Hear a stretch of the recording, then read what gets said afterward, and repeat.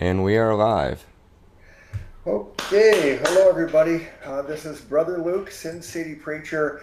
Welcome to this Wednesday night Bible study for the Church of the Eternally Secure. And if you're watching right now, you're probably aware we've had some technical difficulties. We normally would have started about an hour earlier now. I made about 6 or 7 attempts and we kept on having computer failure. So thankfully, Brother Matthias saw I was having a problem and contacted me and rescued us so that we're able to have the program tonight. But as Renee and Jason and I were, as we're looking at the screen, everything looks different to us. It's a totally different look that we're trying to adjust to.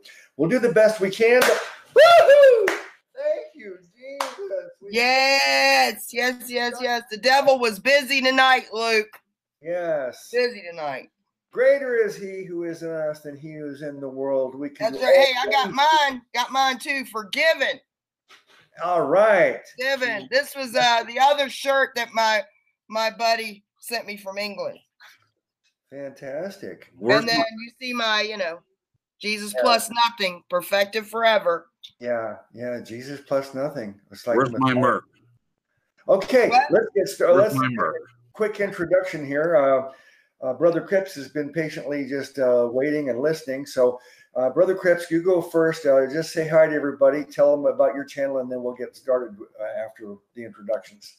Sure, I'll make it super quick. My name is Jason Cripps. I'm part of a channel called True Story Live. Comes on Sunday nights at 9 p.m. And we like to have discussions and welcome everyone to the table without division, even if we disagree. And I'm glad to be a part of this program every Wednesday night. And because of all the technical difficulties, we're still here. And I'll keep it short. Thank you so much. I'm happy to be here.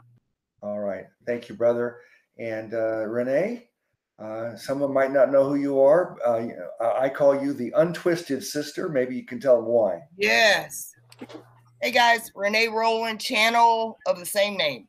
And I am an evangelist. I contend for the faith once delivered unto the saints. I am not ashamed of the free grace gospel of Christ, that salvation is free based on the work of Christ. Not anything we do, not how we live, not changing our lives, not giving our lives to Christ, but receiving the truth that Christ gave his life for us. And we can't pay the death penalty for our sin because Christ already paid the death penalty for us. And that is the good news. It's that penalty has been paid. So what my specialty is untwisting scriptures that false teachers twist up to try to add some kind of merit to the gospel. And what's so subtle is that they preach works, yet will deny with everything in them that the works are works. So they'll redefine what believe and faith means, and we are here to bring it back to the simplicity that's in Christ. I'm so glad we were able to get this fixed. Thanks again to Matthias for helping us out tonight. Yes. Okay. Thank you. I told Brother Matthias he's welcome to join the discussion if he wants to. He says he's busy working. So, but Matthias, anytime you want to interject, feel free to do that. All right, let's get started with Romans.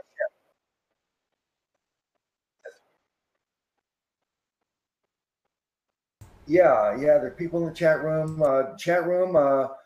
It looks like you're busy in the chat room.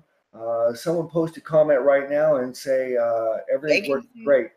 Yeah, they can see us. It said we look cinematic. We're in widescreen. Fantastic.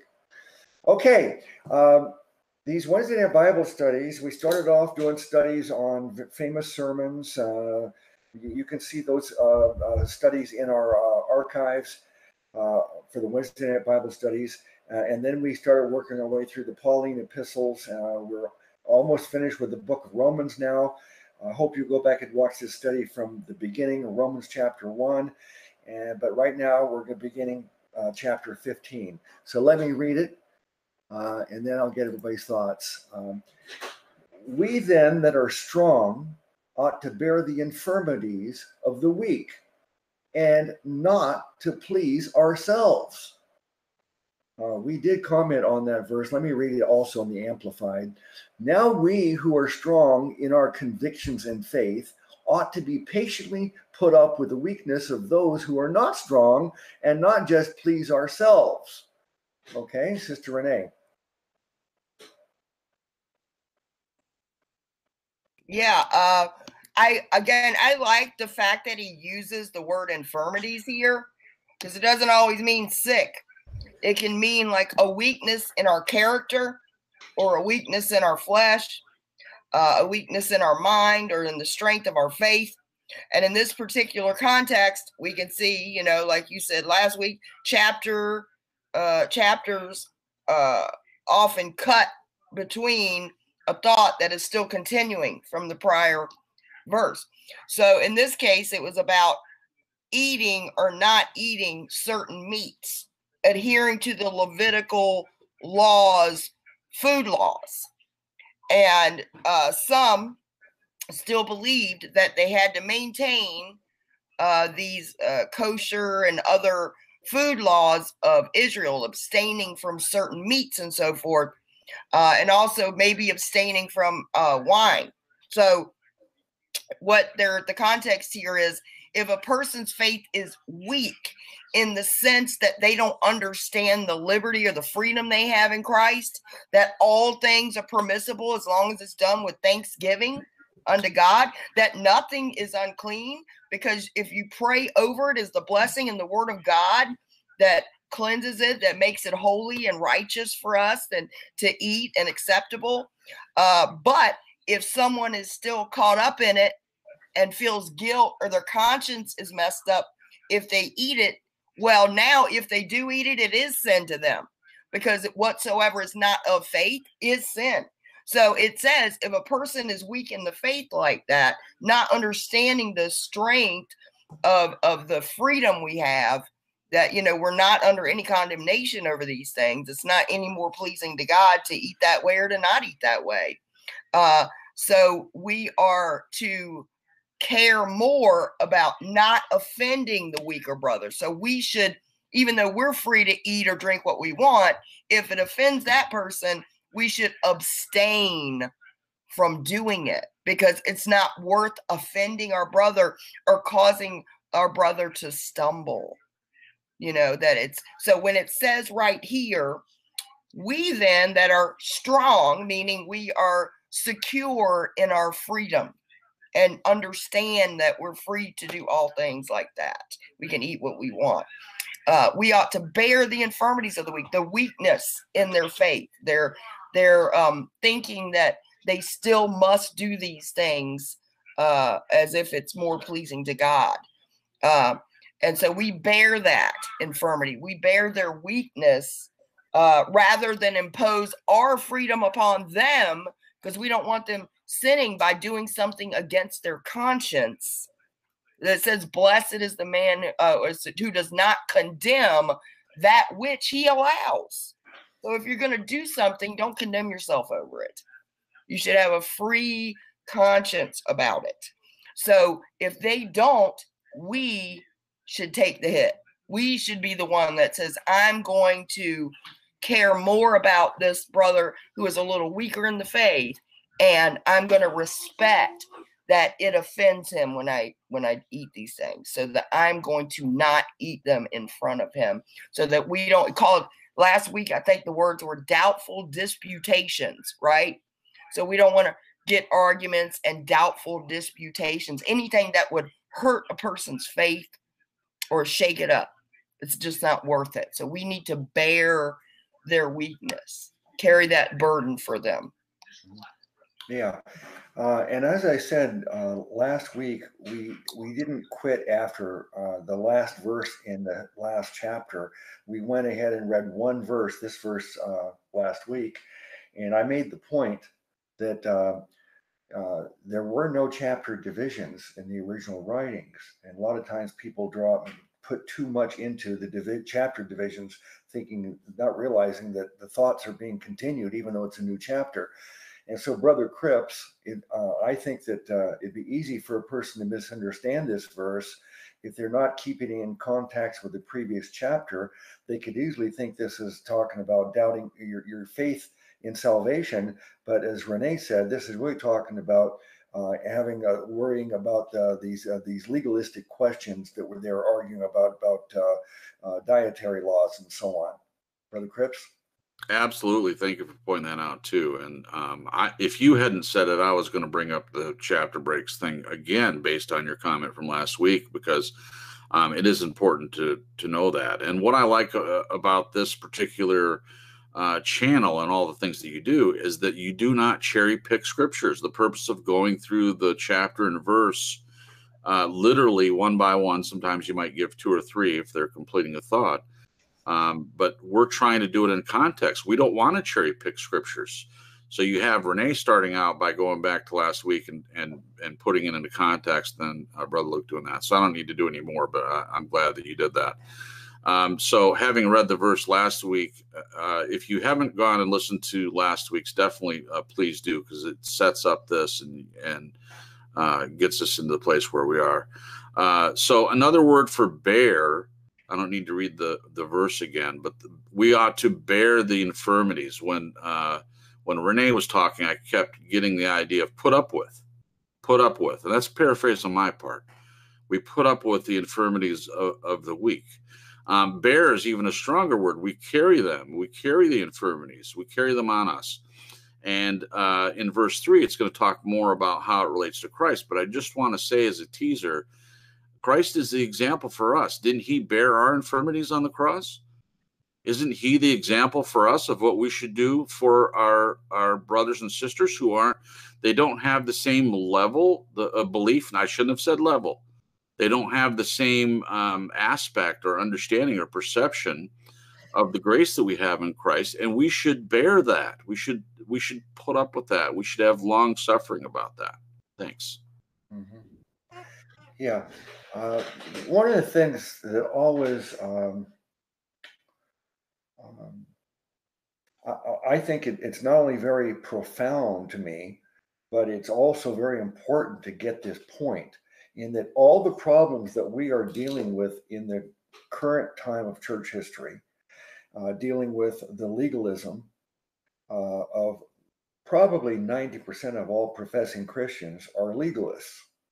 That means that they think that following some kind of religious laws of a system and do's and don'ts is somehow factors into one's salvation. And almost every Christian, you ask them, are you certain you're going to go to heaven? And if you are, why? They almost always say, well, I'm not sure. I'm doing the best I can. I'm trying to follow all the commandments and the golden rule. They think that their ability to perform will determine their salvation. And this problem is the number one problem in Christendom today, not in the church, because Christendom is a term that means comprehensively the total, in totality, every person who identifies themselves as some kind of a Christian. Yes. But of all those people who name Jesus and think of themselves as a Christian, only a tiny little fraction of them are what we call biblical Christians. A Christian is someone who is relying on Christ completely for their salvation and realizing that it's about Christ and not about them. Yes.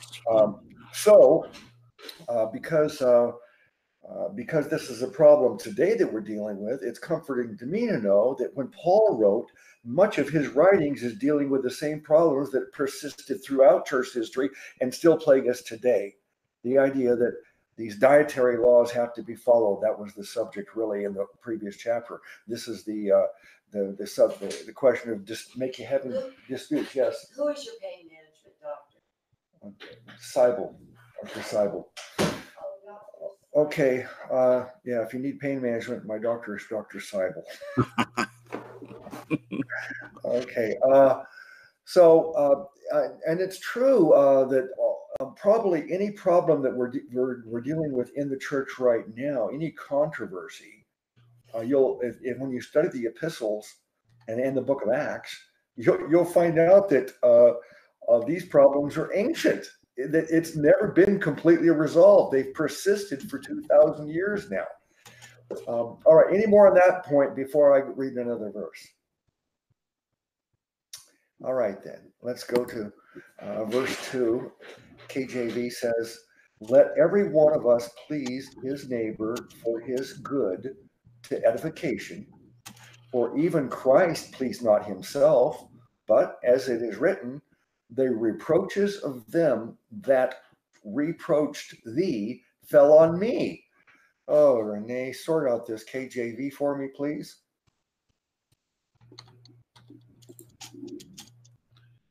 Give me 1 second here. I'm taking my medication real quick. Yeah. Yeah. 1 second. That's right, church. We're all medicated over here. Yeah. So what? How far should I go? Verse 2 and 3. Okay. So let me get on there. I got a little bit of a fever starting, so I had to take some ibuprofen. No.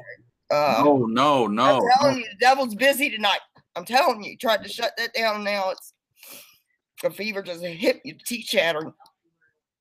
Let every one of us please his neighbor for his good to edification. For even Christ pleased not himself, but as it is written, the reproaches of them that reproached thee fell on me. So in any case, the hate that we had for one another all fell on Christ. That's what it seems like here. So the reproaches of them that reproached thee fell on me. So it sounds like they're saying the ones that hated God, that sin fell upon Christ. Because he bore there, just like we are to bear the infirmities of the weak. It's showing an example, I think, of Christ bearing that weight upon himself. For Christ even pleased not himself, but as it is written, the reproaches of them that reproached thee fell on me. So it's just saying, if he can carry that weight, we can surely carry the little weight of sacrificing what we desire to eat in order to edify a brother and to keep peace. Oh, wow. You keep on bringing us context, sister. What do you think context is? What's so that important? all about, man? Context, not cherry picking. Yeah. Brother Cripps, let me read those two verses in the Amplified and then get your thoughts. Fantastic. Let each one of us make it a practice to please his neighbor for his good, to build him up spiritually. For even Christ did not please himself, but as it is written in the scriptures, the reproaches of those who reproached you, the Father, fell on me, the Son. Wow. See, I'm glad, because to me, when I read it in the KJV, it was like a Rubik's Cube. Renee sorted it out, but the Amplified made it clear to me. Go ahead, brother. Yeah. So this is the teaser that I said earlier, that Jesus is the example, and this Paul bears that out in this verse. He's saying in the first one, first making the point about the way that we should treat our neighbors, and this refers to what Jesus said. The question was asked, "Who is my neighbor?" And the answer to that is everyone is your neighbor, regardless of whether they're a believer or not. We consider everyone our neighbor. So he's saying it's for the good of edification for the brother. So you have the first verse, which we went over, bear the infirmities. And then the second verse is saying how we're putting our neighbor above ourselves in this particular area. And it's because we're stronger. We can do that. And again, the example for us is Christ, who was strong enough to bear our infirmities. What one of us could have done that? None of us. None of us could bear the infirmities of others. So Jesus did it, as written in Scripture. He took the reproaches. He took the infirmities of all of us on himself, the reproaches against God on himself, which is Christ. Actually, the Amplified does do a good job of putting it out there, but Renee did a good job as well. So if it were a Rubik's Cube, then we got all the colors matching. I think that's the goal. Yeah. You know, it really makes me humbles me when I think of a verse like this, and then I think of all of the cases where Jesus set an example for us. One of the great examples, obviously, is on the cross. Forgive them, Father, they don't know what they're doing, as he's in such agony and dying.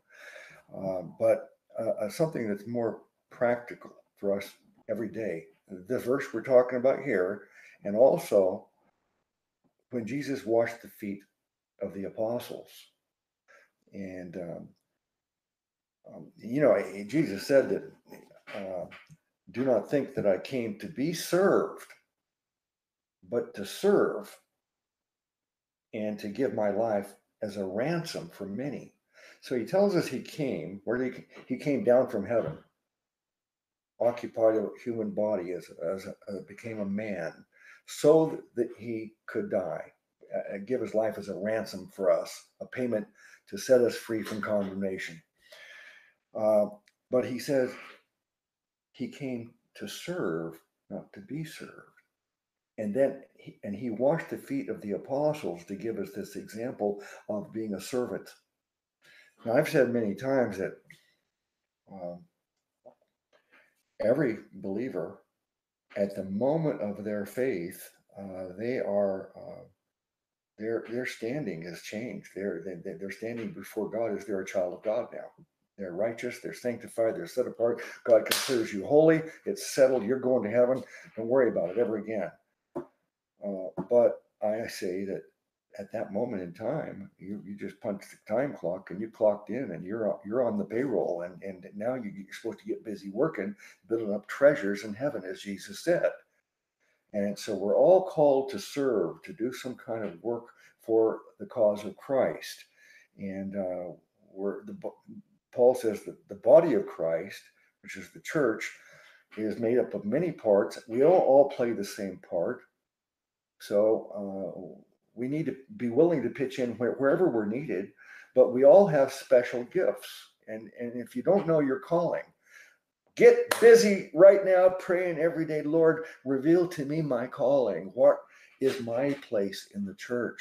What am I called to do? What gifts have you given me? Special talents for the cause of Christ, to serve God and our neighbors. So the example of serving and humility, being a humble servant by washing the feet. And then in these verses here, it brings to my mind the same thing. It says, let each one of us make it a practice to please his neighbor for his good, to build him up spiritually. For even Christ did not please himself, but as it is written in the scriptures, the reproaches of those who reproached you, God the Father, fell on me, the Son. So verses like that, to me, are just very, very humbling, very, very compelling, and convicting in my spirit to tell me, am I being a humble servant? And that's a question that we should all be asking ourselves. Yes. Any more on those verses 1 through 3 before I move on? No, sir. That's good stuff. Okay. All right, then. I'm going to go to verse 4 now.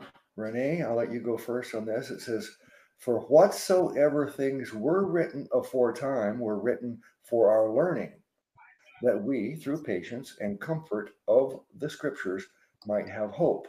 Yes. Okay. For whatsoever things were written aforetime were written for our learning. So saying all the things, the inspired word of God, were written in a way that they are in samples for us to fulfill, so we can see the shadows, the types and shadows of Jesus and God's plan of salvation from the foundation of the world.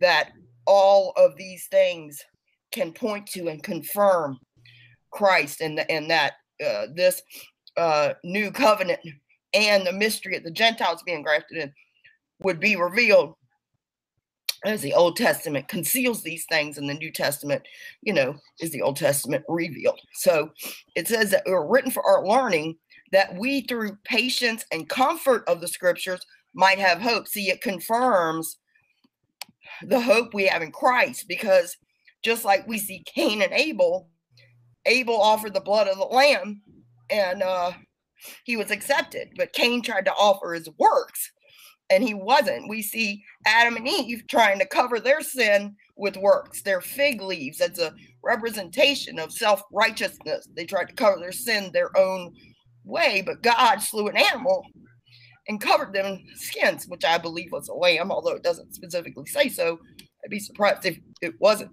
So you can see the man picking up sticks on the Sabbath being killed, because that's a picture of us resting in Christ. You can see the people wandering in the wilderness because they refused to enter into the rest of the promised land. So all of these things are examples and shadows of what Christ would do for us.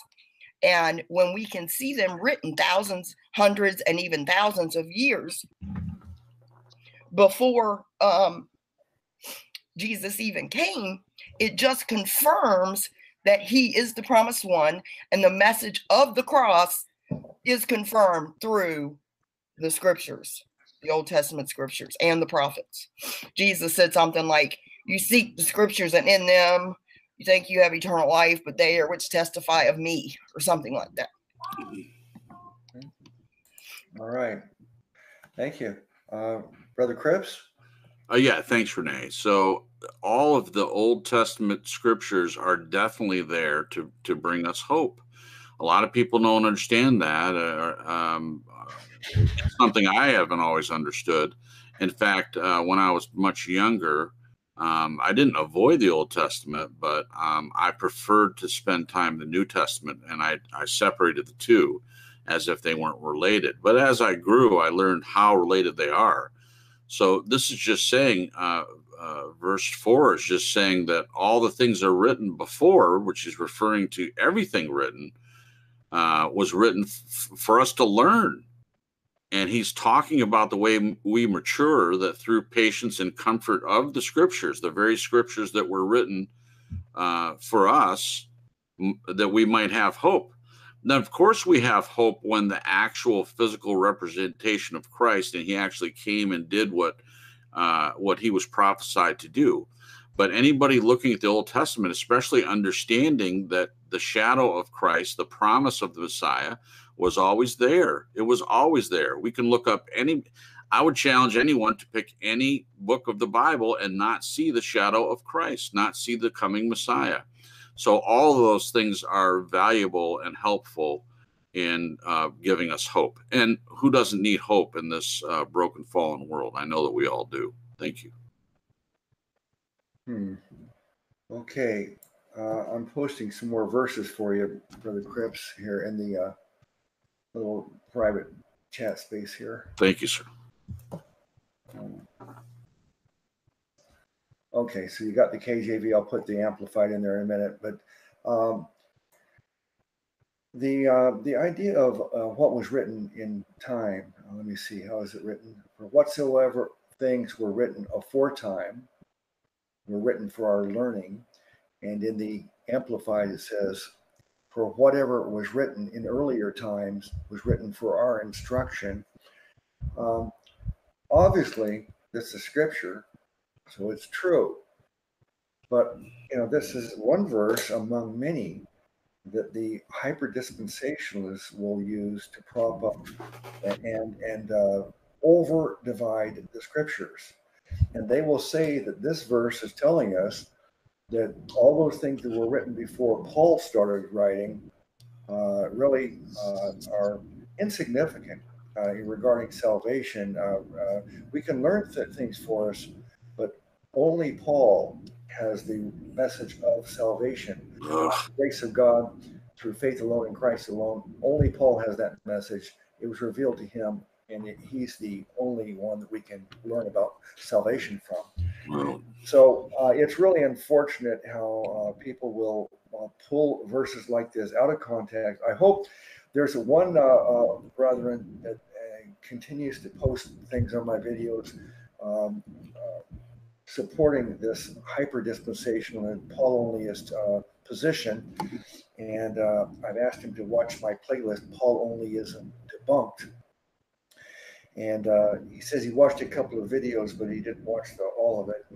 He needs to watch it all. Everybody needs to watch it all, because the positions put forward by the hyper-dispensationalists, and probably the most prominent authority on it today that they go to is a man named Les Feldick.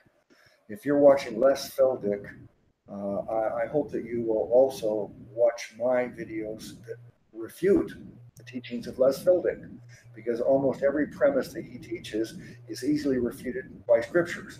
But this verse here, unfortunately, Renee's right, Brother Cripps is right. The things that were written in the past before the New Testament writings, and they'll even say that this applies that Paul says, even not just the law and the prophets. Paul's talking about any other writers, like any of the apostles. Only they would say this: anything apart from what I wrote, Paul, the apostle, to the Gentiles. But what he's really saying here is anything that was written in the law and the prophets was written for our learning. But as Renee pointed out, the Old Testament is the New Testament concealed. The Old Testament is the New Testament concealed within it in pictures and shadows. And the saying goes on, the New Testament is the Old Testament revealed. So I have a playlist on this called The Bloody Trail, Pictures and Shadows of Jesus's Blood Atonement. And there's probably at least 20 or 25 examples that we go through in a group discussion on this, talking about all the things in the Old Testament that are the gospel message, but not in clear words, but in pictures and shadows of and the first example, of course, is the Adam and Eve realized they had a problem when they knew they were naked. And they decided to solve the problem by doing their own work. They would work it out. They'd sew together some fig leaves and cover themselves. But God said, no, that's not going to solve the problem. You cannot solve the problem with the labor of your own hands. You need me, God, to cover you, to provide the covering. So God slayed an animal. Death happened. Blood was shed. And the animal skins covered them, and God considered that to be the solution to their problem of nakedness. And that's one example of many in the Old Testament. We can learn about this future solution to the problem of humanity, and that is that we have a sin problem that's created an alienation between man and God, a separation, a barrier, that we can't have a relationship with God because we're sinners. So that had to be dealt with. And throughout history, mankind tried to solve the problem on their own, get sin out of their life, become religious. And even today, people think that's the solution to the problem. But all through the Old Testament and in the New Testament, we find that the solution is not possible through our own efforts. The solution only happens when we rely on Jesus to be our Savior, or the solution to the sin problem. All right. Amen. Amen, brother. Thank you. Thank you. Okay. Any more on that before we go to another verse? Okay. Verse 6 in the KJV says, I'll read it with 5. It goes together. It says, now the God of patience. I'm sorry. Yeah, I got confused on what verse I was on. Verse 5 and 6. Now the God of patience and consolation grant you to be like-minded one toward another according to Christ Jesus, that ye may be with one mind and one mouth glorify God, even the Father of our Lord Jesus Christ. Sister Renee? Yeah. All right. I'm going to read the one right behind it. Now the God of patience and consolation grant you to be like-minded one toward another according to Christ Jesus, that you may be one mind and one mouth, glorify God, even the Father of our Lord Jesus Christ. Okay, so eventually we want to, again, the context here is about abstaining from certain foods and drink and carrying the burden for people that are weak in the faith, thinking that they still need to do these things for God to be pleased with them. But those in the flesh cannot please God. That's not how you please God. So it's saying here that at some point we should, well, first of all, we need to be at peace with one another and bear each other's burdens. But hopefully, if we're patient and hear each other out, that we can come together with a like mind on these issues. But until this is rectified and, the foundation cannot change. There's certain things that you have to agree on. Like, for instance, the chat room, Jesus' divinity and eternality is not up for debate. The gospel is not for debate. Repentance of sin, not up for debate. We are dealing with the subject at hand. So we can do this and discuss verses and even answer questions when we have a difference of opinion, because iron sharpens iron, because we have the same foundation. So we're able to show liberty and charity to one another on these issues. But the ultimate goal is to hear each other out, find out why we believe what we believe based on the scriptures, being a good Berean, and eventually come together in a single-mindedness on these issues, because that we can glorify God when we act as the one body that God says we already are. Yeah, amen. Brother Cripps, you want it in the Amplified? Sure. Okay, let me read 5 and 6 in the Amplified. It says, "Now may the God who gives endurance and who supplies encouragement grant that you be of the same mind with one another according to Christ Jesus, so that with one accord you may with one voice glorify and praise and honor the God and Father of our Lord Jesus Christ." There's several things in these two verses. The first thing is, and it warms my heart, and it should warm everyone's heart. And using the King James version first, the God of patience and consolation, consoling us. The Holy Spirit consoles us. He comforts us. He's called the Comforter. He's not the accuser. He's not the one that comes and tells us, you're living in sin, you're doing this wrong, you're doing that wrong. No, the God that we serve treats us with patience and consolation. And the Amplified, what did the Amplified? Endurance and what else, Brother Luke? It says,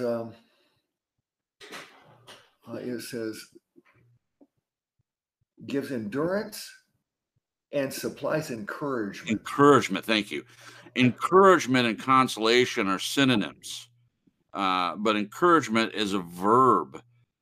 So in the verses above, it's telling us to do that with our neighbors. Encourage them, hold them up, bear their burdens. And then he uses Jesus as an example. Didn't he do that for us? And I added on the cross, but I believe that's what Paul's referring to, is what he did for us. And then the other part is so important, and I hope that people can understand that. And Paul talks about this throughout all of his epistles in talking about this be of one mind, a singular mind. A body has only one mind, right? It has 2 arms and 2 legs and lots of toes and fingers, but it has one mind. We should all be in that place. One mouth, glorify God.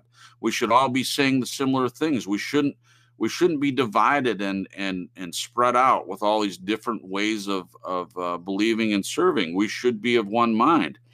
And as Brother Luke was earlier making the difference between Christendom and being a Christian, all of Christianity, or what is perceived to be Christianity, and the true body of Christ.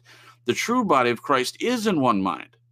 But it gets confusing because you're hearing all the other denominations and all the false gospels out there.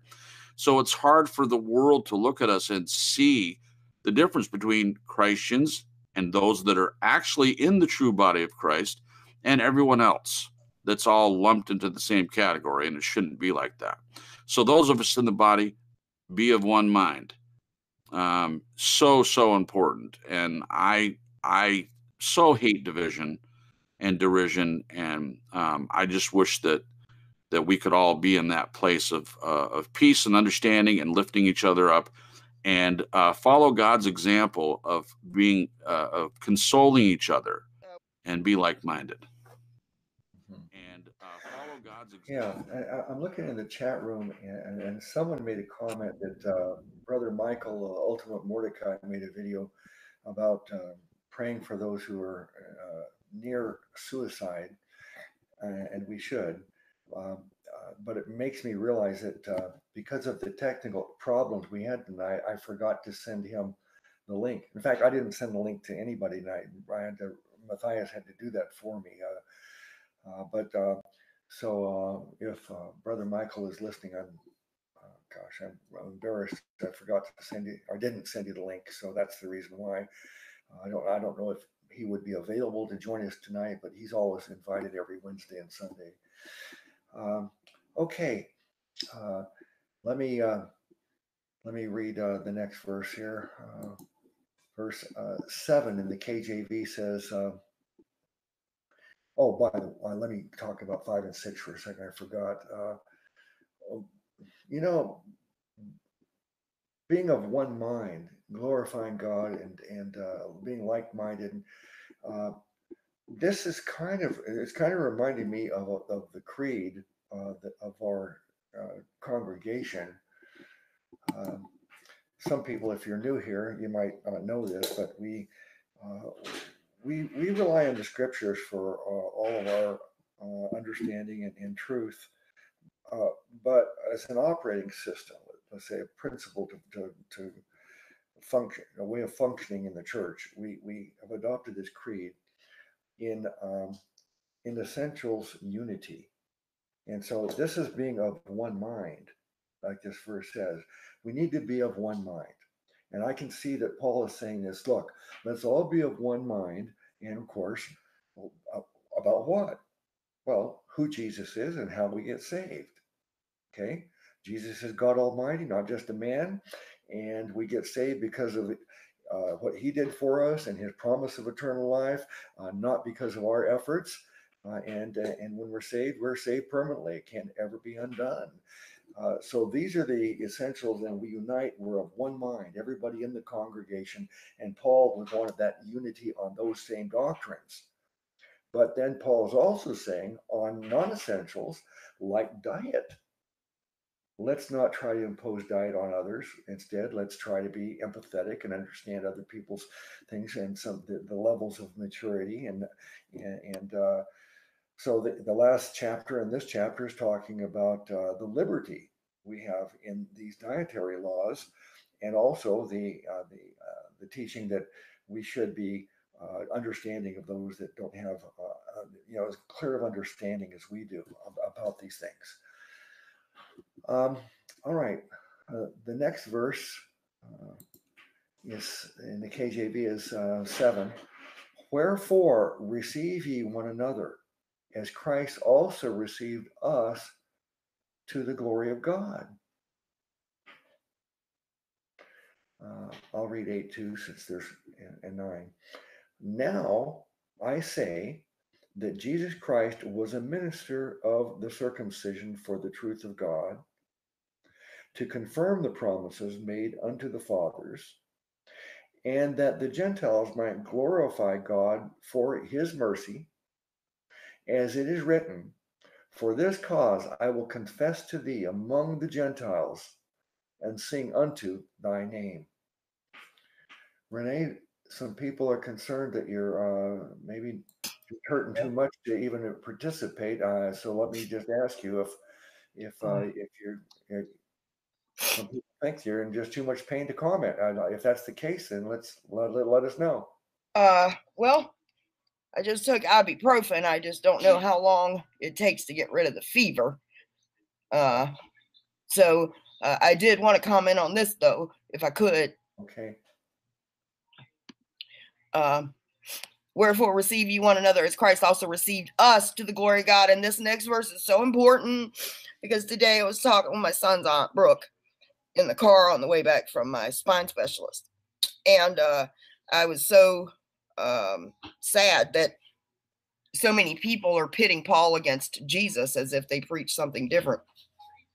And they don't understand what was going on there. Is Jesus is showing them. They're asking, hey, how can I be saved by the law?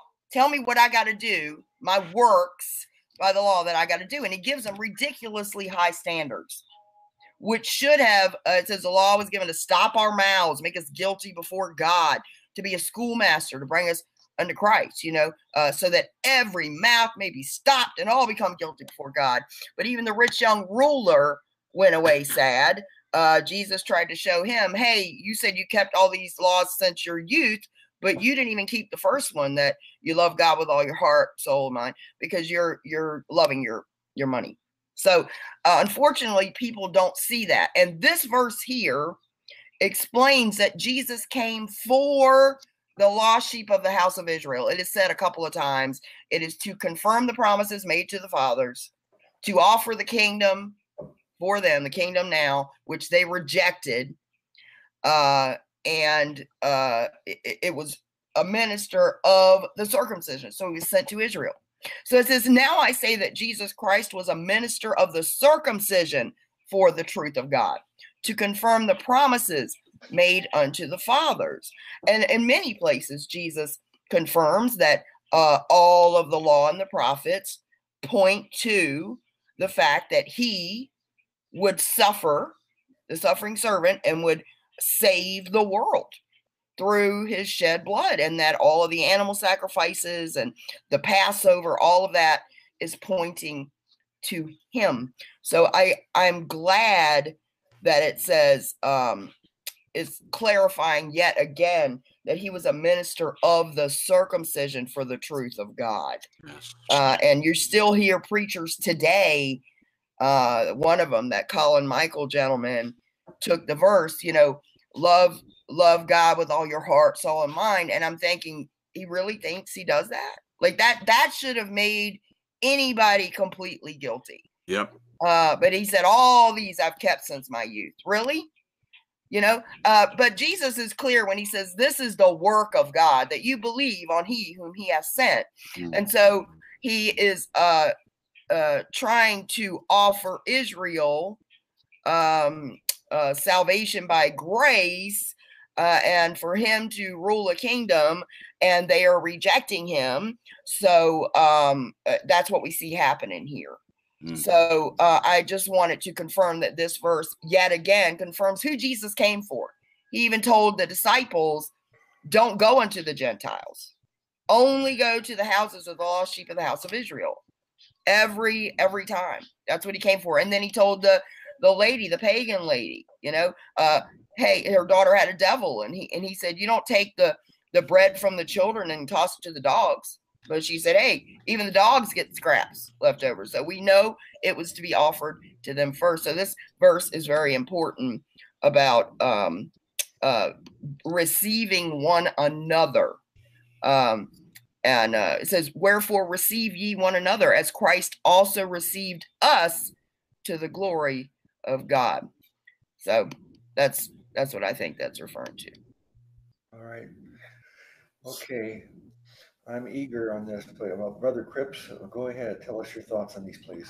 You know what? I'm going to pass it along to you just to stay in line with what the verse is saying. Edify each other, lift each other up. If you're raring to go, then let's do an example of that. Go right ahead, sir. Okay. If you know me very well, you know that I'm quite passionate about a few things that really, really bother me. And this Church of Jesus Christ is an absolute mess. Today, And from the beginning, it's been a mess. It continues to be a mess. Thankfully, we have a little remnant of people who understand the basic essentials correctly and then give freedom on all the other subjects in the Bible. But overall, there's just a lot of confusion and extremes. Hyper this and hyper that. Hyper means you take an idea too far. One hand, a group of people say you can't, nothing in the Bible matters except for the red letters. And if you don't know what that means, that many Bibles, the publishers decided that the words in the Bible that were actually spoken by Jesus, out of Jesus's own mouth, that they publish in red ink instead of black. So it's easy to recognize. Those are the words of Jesus.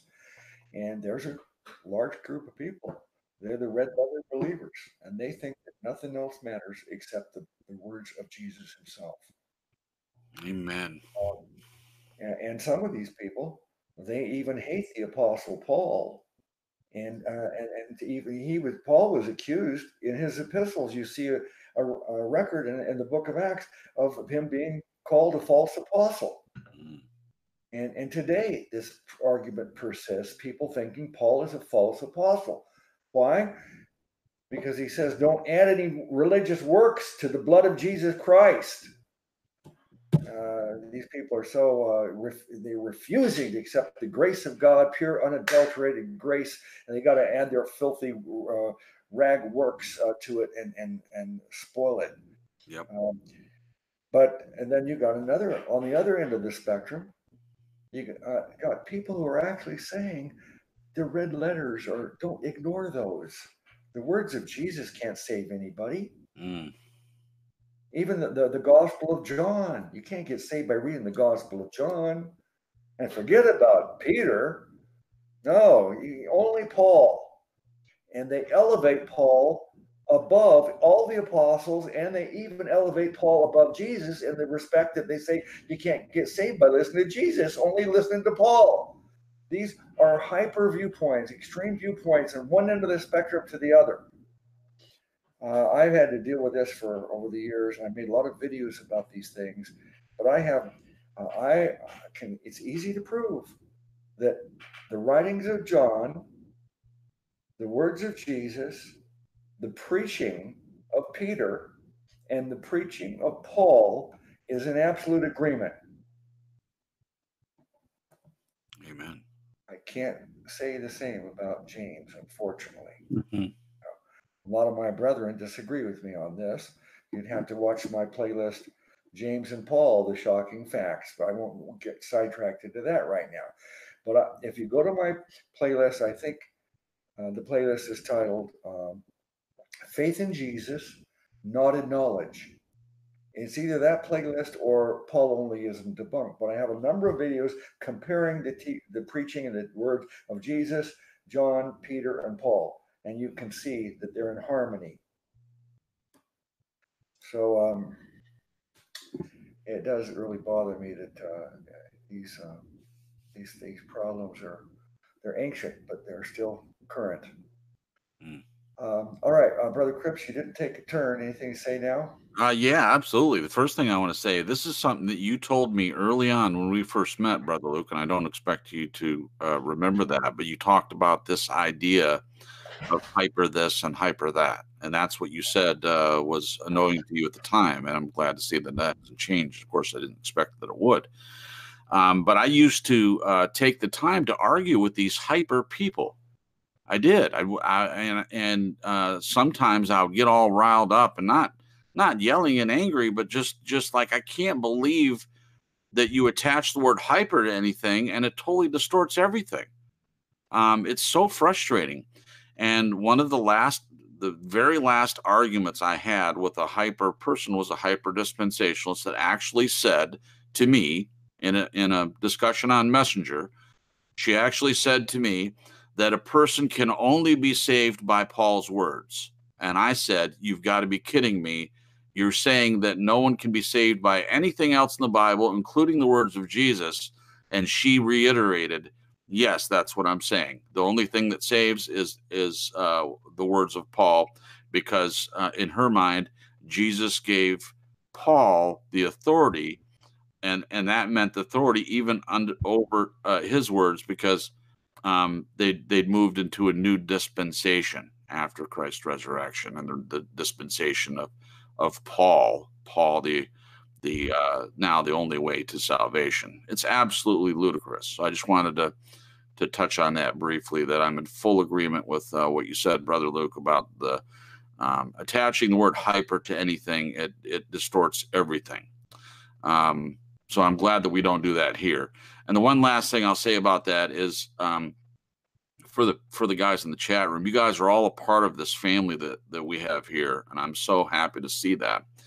I don't stray away from these few channels that have these same people in the chats.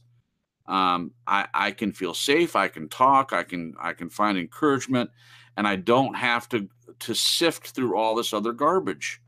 And I've already done it. I've already sifted through the garbage. I've sifted through the false doctrines out there. And I'm not called to that. I'm called to edify true brothers and sisters and people in the body, and to lift each other up, because this is a broken, fallen world, and we need each other so much. And I'm grateful for that. Amen, Jason. I've said before, accusing an evangelist of not preaching against sin and guiding people's sanctification walk, positional is done, but you know what I'm talking about, experiential, is like accusing a math book of not teaching science. Yeah. I mean, it's just ridiculous. And we here all have the same foundation. That's why we are here studying the scriptures and getting to the meat of scriptures, because all of us have drank the milk. We're growing in grace through the milk of the word, and now we are trying to eat some meat. We're not here to debate with people. We are happy to do that after the program if they are unclear on who Jesus is or what the gospel is, etc. But this is not the place to come in and try to argue foundational truths and agreements that this particular group has. All the people in the chat room pretty much are my brothers and sisters in Christ, as well as yours and Luke's, and we know that. So, there's no need to even discuss those issues, because we're already saved. That's not a salvific issue. So if anybody wants to discuss these things, Matthias is the greatest guy in the world, because he's willing to let unbelievers or people that believe another gospel come on his channel, and he's very patient. So maybe you should contact him, or even any of us, to help answer questions at that point. But it seems like they're here just to stir up trouble and make everybody wrong. Yeah. Yeah. Now, I want to consider the hour and the fact we did start late. Normally, we don't want to go past 11, or sometimes we go to 11:30 Eastern time. So I want to consider that. So I'd say in the next 10 minutes, I appreciate you even extending it this long, Brother Cripps. Oh, no problem for me. Hey. And I'm actually okay, Luke. I just took the ibuprofen. It's starting to come down now. Yeah. Okay.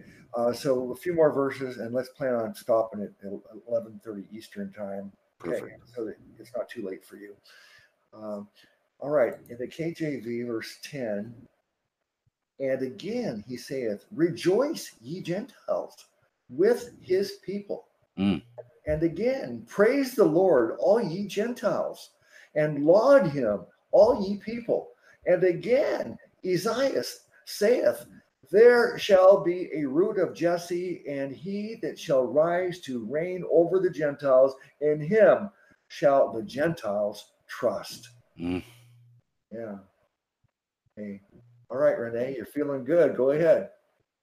Knock it out, Renee. Yeah, I love that the mystery is clearly that although everybody thinks that Israel, well, it was a set apart nation, but the purpose of it was to be a holy nation, so the Savior of the world could be born through. It was also to be keepers of the law of God. The the keepers of the law, to what would be a good word, to protect and to retain the law. Bearers or keepers are both good. Right. So if you think of something better, I need it, because I tried to explain it. I don't know how else to do it. The Gentiles might glorify God for his mercy, as it is written, for this cause I will confess to thee among the Gentiles and sing unto thy name. And again, he saith, rejoice, ye Gentiles, with his people. Now, the good news here for the Gentile nations was not, let's bring Israel's bondage of the law over to the Gentiles. They didn't even bother discussing the law with Gentiles. They preached Jesus according to the scriptures. They told them, all the sin, you used to be in ignorance. You used to worship idols, but God doesn't live there. He lives within man. He's very close to all of us. And he winked at your silliness of worshiping these things made with our own hands. But now he commands all men everywhere to repent, to change their mind from trusting in these dumb idols and trust in the living God.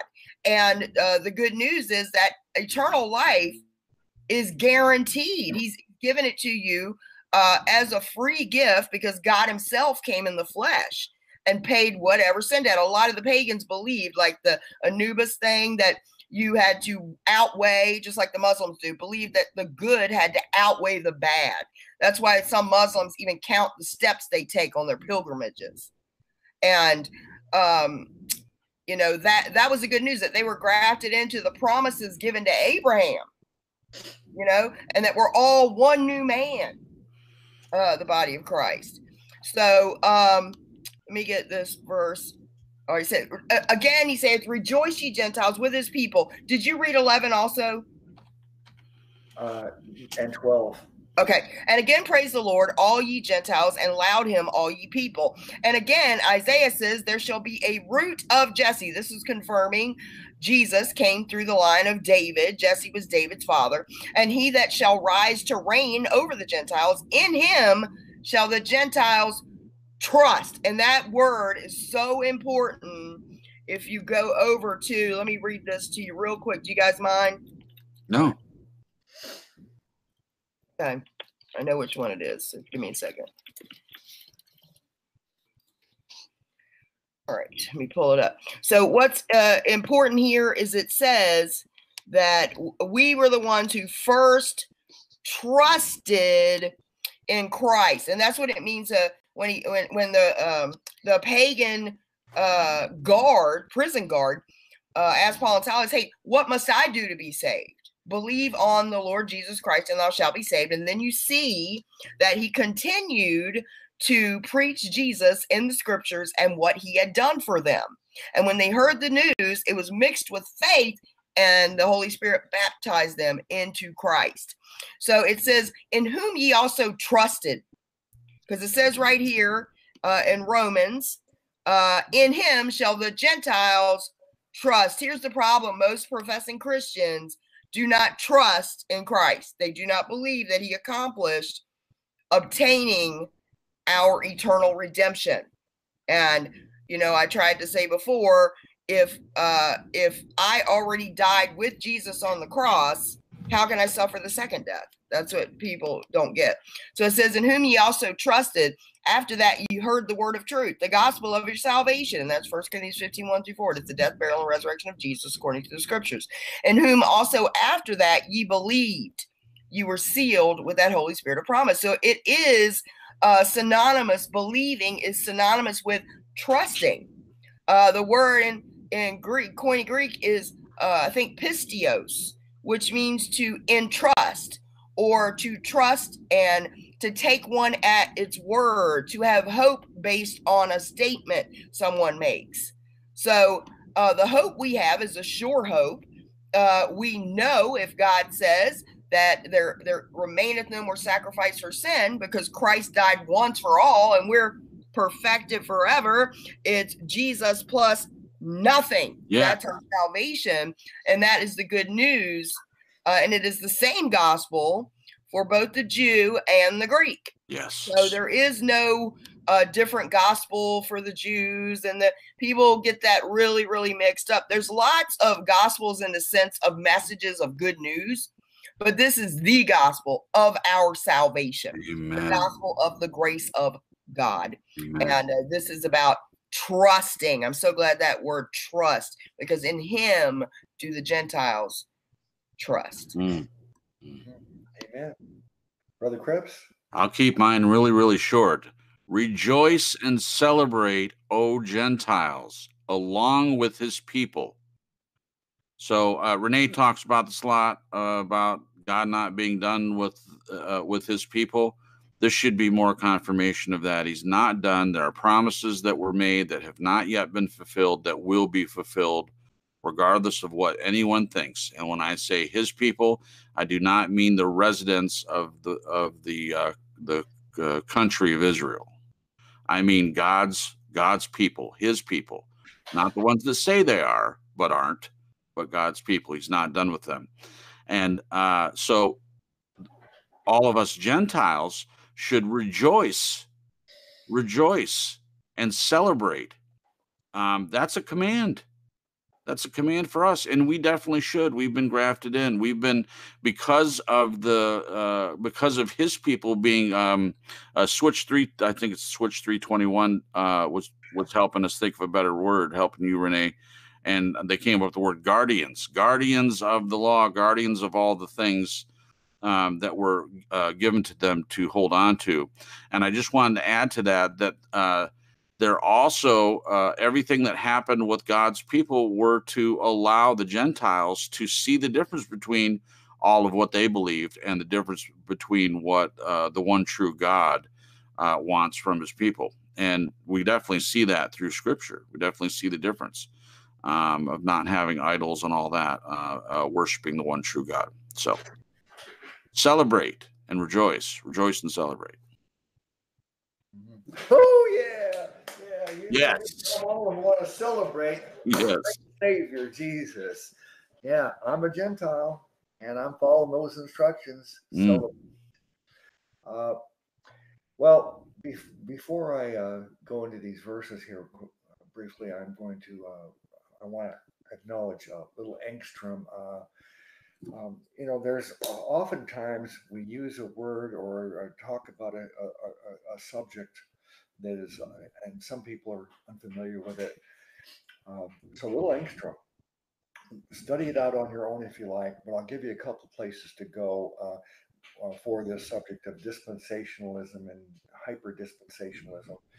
The question about dispensationalism and my major pet peeve of hyper-dispensationalism, we've discussed it at great length in many, many different venues like this. But if you go through the Sunday programs and look at the description box, every Sunday we probably answer an average of 3 or 4 or 5 questions. And I know it hasn't been that long ago, only a few weeks ago, we've and this has happened several times. I'm sure we've talked about the subject of dispensationalism and what is it. So you can get the answer from Daniel, Matthias, Renee, and myself, and whoever else was on the panel on the day that we talked about dispensationalism. So I would suggest you go there.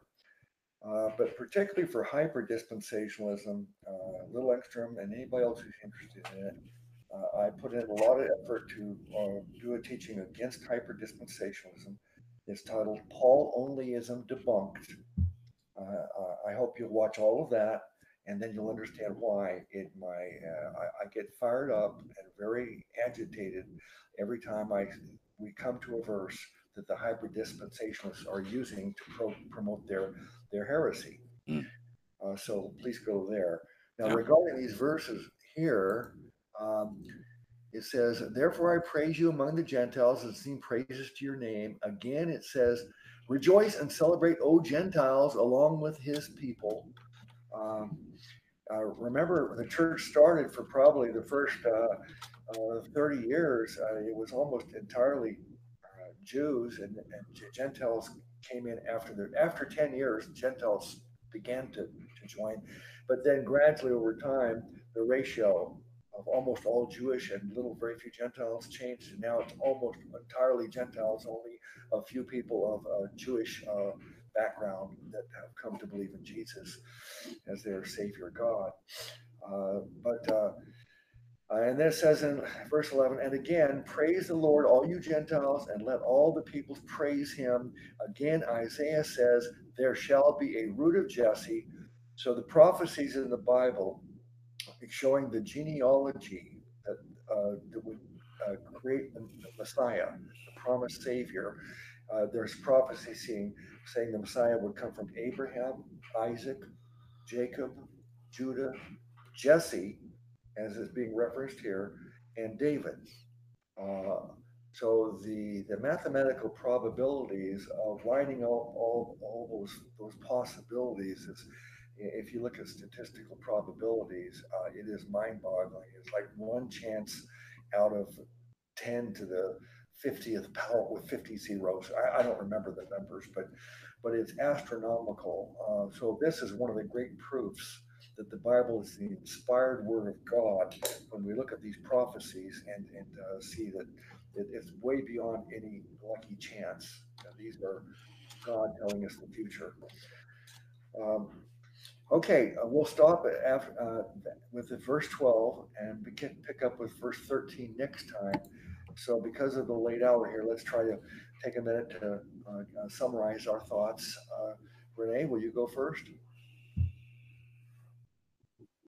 Sure. Just as a fever's starting to leave me. Yes, thank God. If I want to go another half hour, I will, but it's late where you are, so it's pretty late to get my boy to sleep. I think this chapter says a lot about us and our responsibility to others in the body. We are all one body, people. All one body. Might be a finger or an ear or a nose, and we all have different gifts, but we are one body. And what is most important is not making others wrong on every little thing, and not enforcing our own freedoms and liberties on people that are still growing in grace. God is working on every person at a different pace. Maybe, a lot of people think that God is going to take away, like my thing was they thought that first thing would be the cigarettes and the drinking and the drugs. But what really was dealt with first was the heart condition of me being wounded because I was medicating myself. So he was getting to the root of the wound and letting me know that even in the flaws of my flesh, he still loved me, and that my flesh had already died with Jesus when I received him and his payment for my sin, and that he would take my burdens, and his yoke is easy and his burden's light. So we need to bear each other's infirmities, those weak in the faith, and I'll even extend it to someone that's struggling. We need to help one another, not condemn and try to be right all the time. Jesus was so self-sacrificial. We should be exhibiting that kind of love for one another. Amen. And I think that's important here, as we need to realize we are all one body. Hyper important. And you can't hate someone in the body because you hate yourself and you hate Jesus. Can't do that. No. I'm so glad we got it rolling tonight. I'm so glad. Okay, thank you, Brother Cripps. Yeah, lift each other up, edify each other, bear the weaker among you, and weaker just meaning not being in the same place necessarily with the freedom that we have in Christ. Celebrate and rejoice, all ye Gentiles, which I would consider as most of us. There may be someone out there that's not, but doesn't matter because we're all in the same body. Whether people want to separate or not, they want to separate the Israelites or the Jewish people from the Gentiles, and claim somehow that the Gentiles in heaven are going to be out in the courtyard while everyone that's of Israel is going to be in the city itself, and that's there's just so many things out there that are twisting and a misinterpretation of God's word, and it's so frustrating. But again, coming in these particular rooms with Church of the Eternally Secure and a couple of other channels, that at least in the chat that we have unity, and we have people trying to lift each other up, and it's so precious, and it's so rare. It's so rare. And if you don't know that's rare, go to any other, just pick a random Christian YouTube channel and go into the chat and see the difference briefly, and then you step out of there as quick as possible and come back over here, because it's just amazing. And I just want to thank all the people in the chat. You guys are awesome, and I look forward to next week. And Renee, I'm glad you're feeling better. You look visibly, you look like the fever's not racking you. I felt bad for you when that thing hit you so hard, and but God bless you. You just push through, and I'm glad you're feeling better. And good night to Jim, and I hope he sleeps well. And I'm just sorry I didn't get a chance to see my kitties. Oh, you got a private audience with them soon. Okay, good. Meow be back. Meow be back.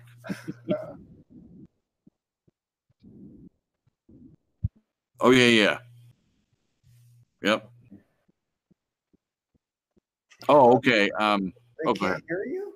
I wonder why they can't hear you. All right, let's Brother Matthias said that no one can hear you except the panel here, so he asked us to pray for Daniel. I don't know if it's just his ongoing health issue or it's something different. The Lord knows. So everybody, please, tonight let's all make an extra effort to pray for Daniel's healing and blessings. And tell Daniel we were talking about him today. About some of the wonderful one-liners he has. Oh, yeah. Okay, thank you.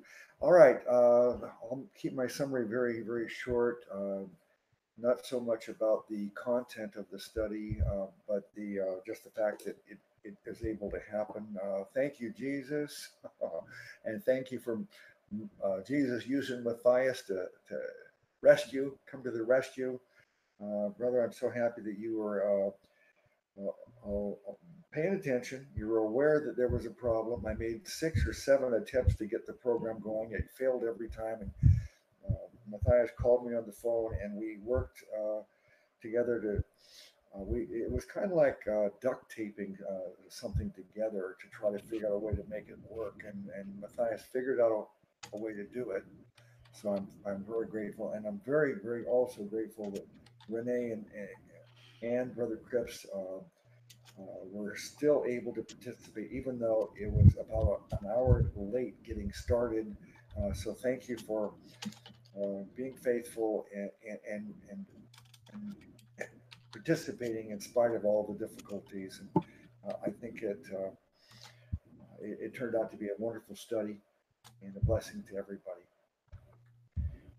Okay, so don't forget, join us Sunday at 5 p.m. Eastern Time for our Sunday program for the Church of the Eternally Secure. And hopefully the technical problems that I've had tonight, we'll figure out how to remedy that to get everything functioning normally again. Oh, yeah. But, okay, if there's nothing else, thank you everybody for participating, and bless you all in the name of our great Savior God, Jesus.